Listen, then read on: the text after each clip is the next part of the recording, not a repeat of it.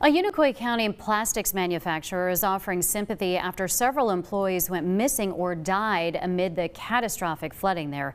Impact Plastics in Irwin says employees were dismissed by management to their homes when the plant lost power and water started covering the parking lot and a nearby service road.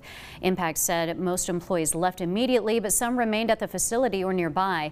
The company reports several employees left the industrial park in a truck owned by a neighboring business.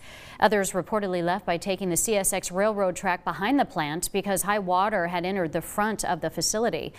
Company leaders say the truck tipped over. 5 employees and a contractor went missing.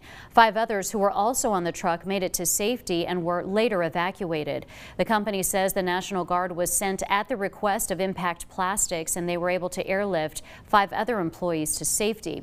In a statement, Impact leadership said in part, quote, "Those who are missing or deceased and their families are in our thoughts and prayers," end quote.